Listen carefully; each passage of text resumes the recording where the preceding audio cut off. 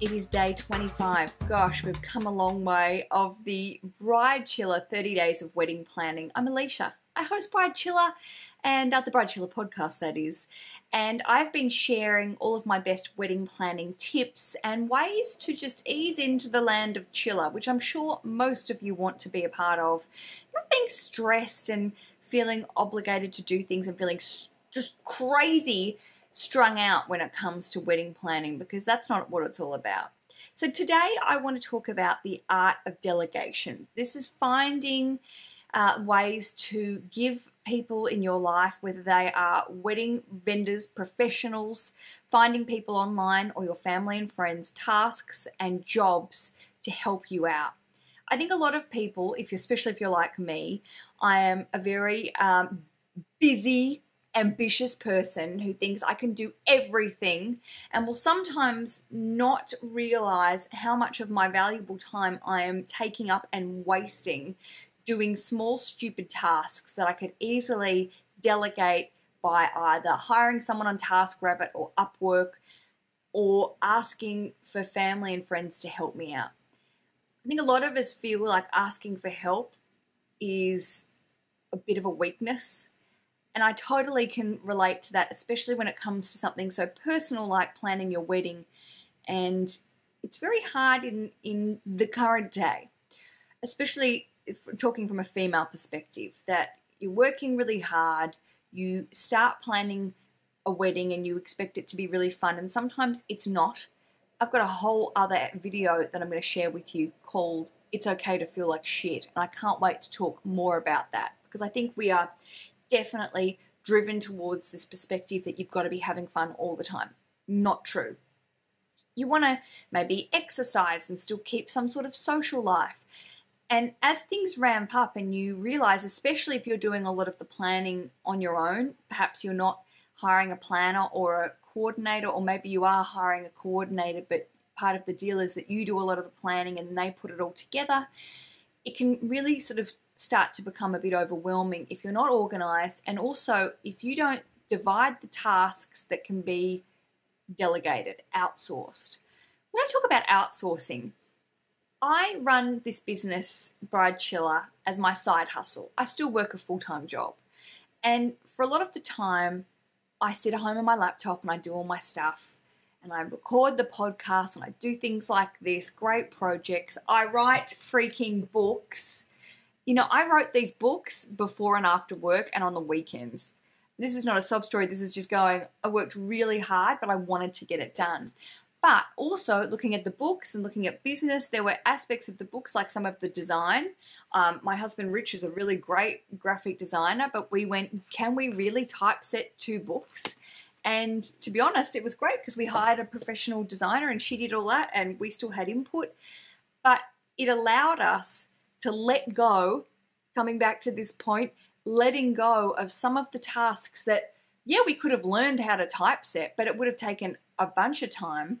Why not just pay someone with the skills that could get it done in a quarter of the time and do it correctly? Send it back to us. That's done. We can use our time elsewhere.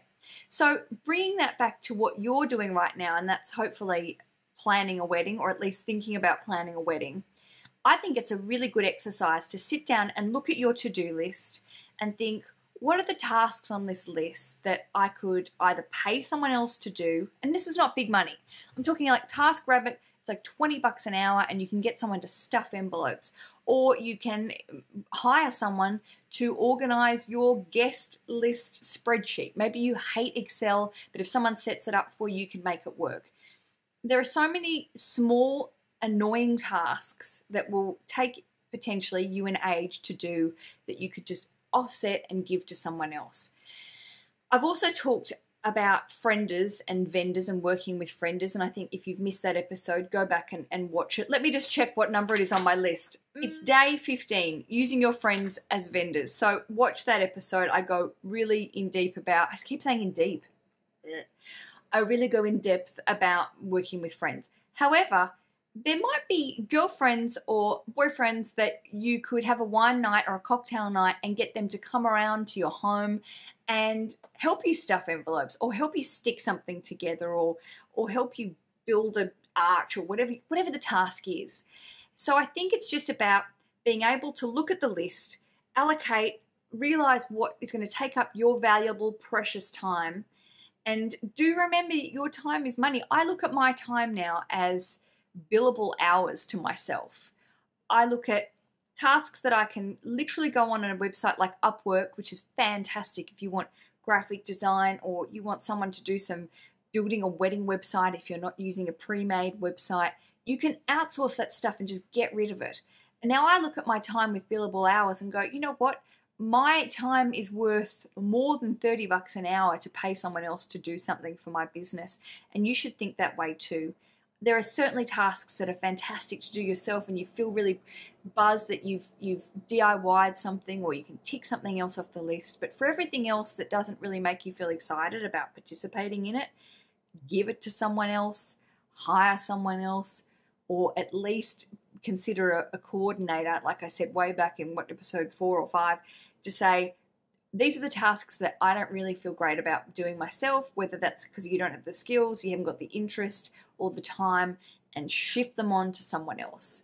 Trust me, this will be empowering, and it's just also a great philosophy and mindset to get in for the rest of your life, because time is short, life is short to have to do shitty tasks. Not to say you have to pass on all your shitty tasks to someone else, but someone else will enjoy it and will appreciate the work and money and time.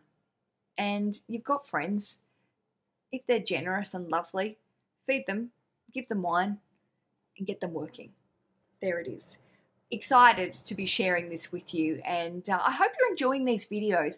I'd love for you to comment below and tell me what tasks you've either put in the fuck it bucket or you have outsourced. Where did you find them? Maybe you've gone to Etsy instead of designing your own stuff. I like to call it DIY without the why. Do it yourself without yourself. Outsource the why.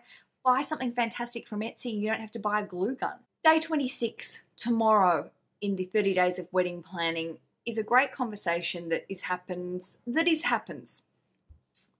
a great conversation that happens in the Bridechilla community, and that is on looking at feminism. And can you be a feminist and plan a traditional wedding, or be a feminist and get married? It's a big conversation. It's a fun conversation. Spoiler alert, I'm going to tell you the answer now. Yes, you can. You absolutely can. But still come back and watch the episode. I'm so delighted that you are sharing the time and taking the time to watch me, to be a part of this community and get involved. If this is a new experience for you, you're like, who is this Australian woman and why is she talking to me? Well, then I'm encouraging you to head to iTunes, Spotify, Android, wherever you choose to find your podcasts, and search for Bridechilla. I host the wedding planning podcast. Probably, I don't want to go like the most popular, but it's been around for a long time. 300 episodes, over 300 episodes I'm around now. So I've talked about a lot of different shit. Well, there you go. Until tomorrow, thank you so much for watching and happy days.